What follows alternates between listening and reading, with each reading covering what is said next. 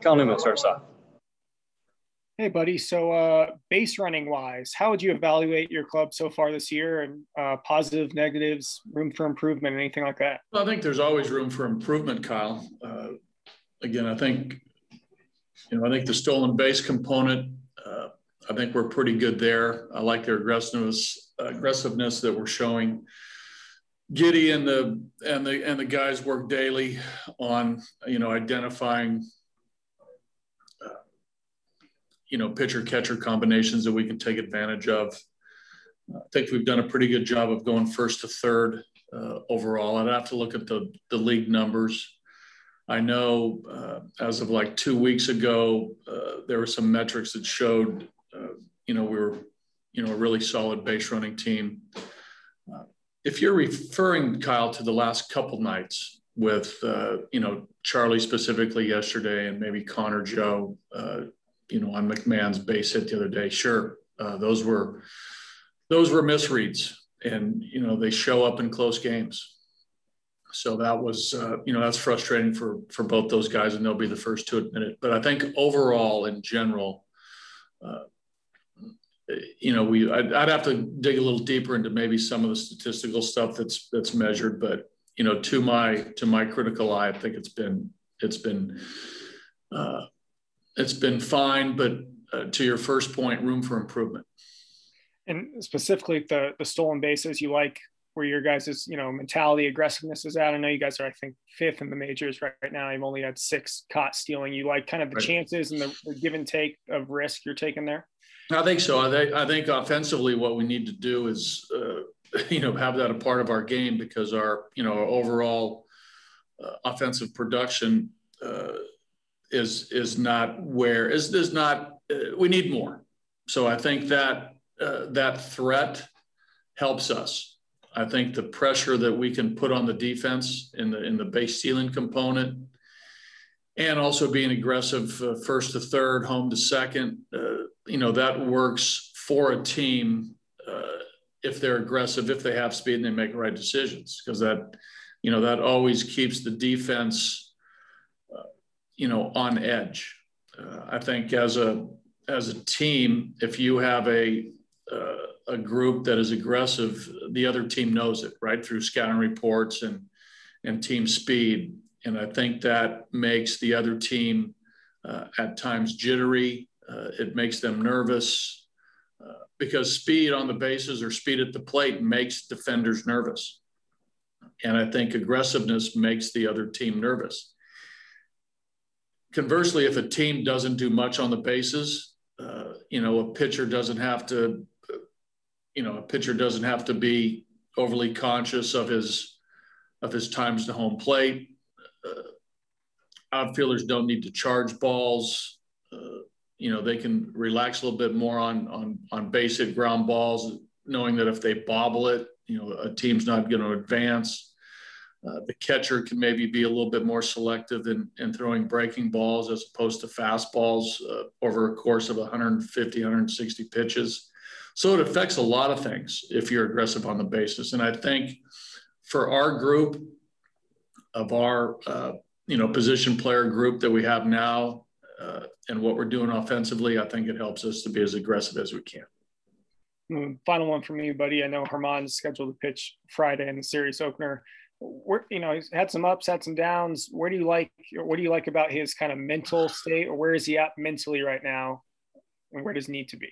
Well, again, I think, if you ask Herman, he's probably, in general, probably frustrated with how, the early part of the season has gone for him, because he has high expectations based on what he's done the last couple of years.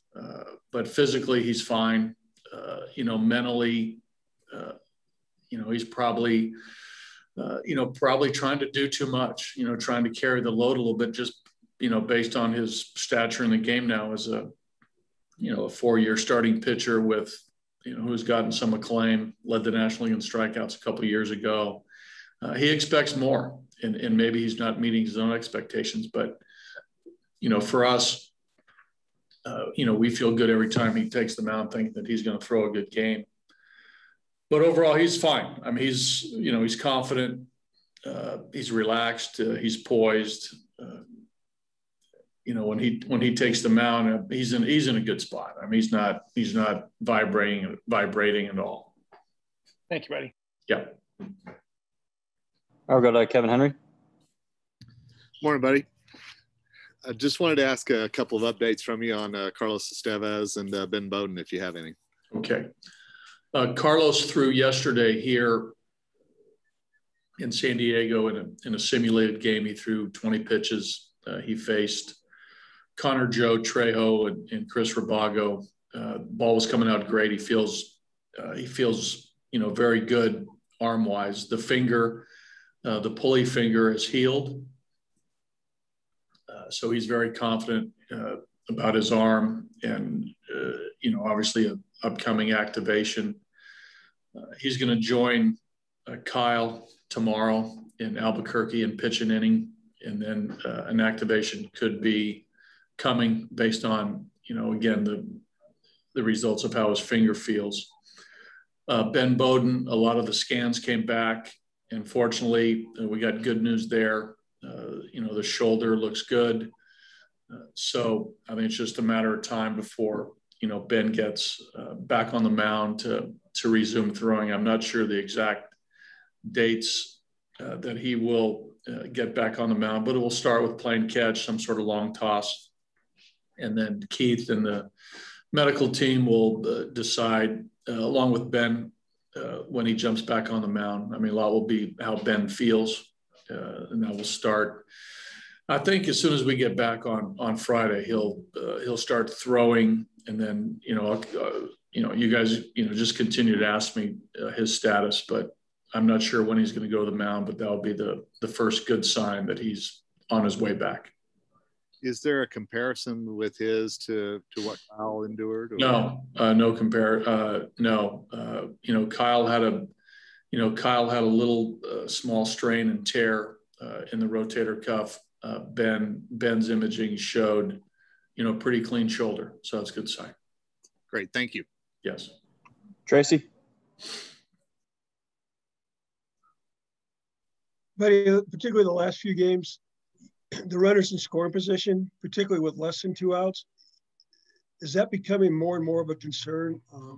Everybody says you can't hit on the road. You guys have hit and have base runners. You just haven't scored. Well, again, I think it's frustration more than a concern. I think that, I think late in the game last night, there were, signs of inexperience and at-bats where, we didn't realize that, the pitcher was in trouble, not the hitter. And I think we took our at-bats as though we were in trouble. We swung at balls. We wildly swung at breaking balls in the dirt. And a lot of times that just, the heartbeat of the player and maybe the mind racing. And, the only way you get experience in doing this is by doing this at this level. Early in the game, second and third, no outs, Daza and Diaz, struck out against Snell, right? Who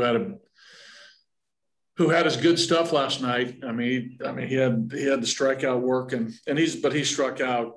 I think he's averaging 14 strikeouts per 9 innings. So he's striking out other guys. He's striking out other guys in the league as well. But we got to be able to put the ball in play for sure in those situations. You got to make contact, and he struck us out. So frustrating. I guess we can say concerned because you have to have results. You have to have results of putting the ball in play in those situations, in situational hitting. And it's looked a little worse the last couple of days, or I think the last week we had some opportunities on the homestand as well to add on runs, to get a run here or there in critical moments. There was a couple of game-winning opportunities against the Reds. We had some younger players, didn't get it done. So, it's baseball, but it's being talked about again. They're going to go through it, and hopefully we, over time, our success rate, picks up again. Because I think early in the year our success rate league wide was pretty good. I think if you look at those situational type at bats, moving guys over from second to third with less than one out, man on third less than two. We were in the upper third of the league in success rate. So it was happening then. We've been a little bit of unsuccessful lately, but it's being talked about down here in the clubhouse and the cages. So hopefully we can bounce back and start putting the ball in play more consistently. Thanks, Skipper. Yep. We got Sean O'Neill who's covering for Thomas Harding today. Sean, go ahead. Hi, buddy. I was wondering, I hear you talk about progress and learning and experience for the players. I'm wondering if on a macro level that holds true for you, because I see parallels between 08, 09 in San Diego and some of the things you're dealing with now in terms of getting young players in. It's a process, Sean. Anyway, good to hear your voice. I think that, a lot of times that, we expect so much from young players right away, right? They're built up a lot, through the minor leagues, a lot of prospect reports and all the things that go along with what's going on in the minors and teams prospects. But there's a learning curve for sure. And if you look at all, 700 and what is it now, 776 players in the big leagues, their career path on timeline is different. I mean, obviously you want to have a seamless transition from, AA to AAA to the big leagues and have that AAA, that AAA statistical performance show up in the big leagues right away. But I've said all along, there's a huge difference between major league pitching and minor league pitching. I think we saw that the last two nights with the Padres starters, the Padre bullpen and some of their specialty guys, whether it's Hill from the left side down under, Austin Adams last night with that heavy slider attack, Melanson's professionalism. I go down the line. But anyway, it's a learning curve. And again, some of those 08, 09 teams, with Venable and Headley and Hundley and Denorfia and some of these guys that were, finding their way, it's hard. It's hard. And it takes time for a guy to really settle in. And, like I said last night, I think, Tapia is starting to get there. McMahon is starting to get there. And these guys have been with us for a couple of years now. So, we're doing that with some guys right now, obviously on our roster. Are you doing anything differently as a manager in this situation than you? I think you learn from, years of doing this. So again, probably, what we're doing as a coaching staff, and this is, both on the pitching and hitting side, because we have some young pitchers as well. It's that fine line of if you overcoach, that can get in the way of, growth. If you undercoach, it doesn't happen fast enough. So you really got to find that balance of what to say, how to say it, and when to say it. So, we're going through that now. So I would like to think that some of our veteran coaches, whether it's, Dave Magadan, Steve Foster, Darryl Scott, the years of experience that we have and, where Mike Redmond is in his career, we're doing it how we should do it. I would think, and helping these guys without, giving them too much information and letting them learn, on the job as well. And last question, is Brendan Rodgers ready to join the club next series? He's getting really close.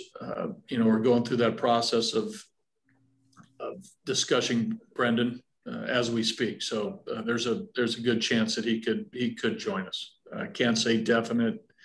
I know that, the Albuquerque team is off today. They're traveling from El Paso back to Albuquerque, and we're conversing with our minor league people. We're talking about it, amongst our group here in Denver. So, we'll see. We'll have a decision for you, obviously, in 24, 48 hours on that. Thank you. Thank you. Anything else for Buddy? All right, buddy. I think that's it. Okay. Thank you. All right, guys. Thanks. Everyone, we will talk to you post game.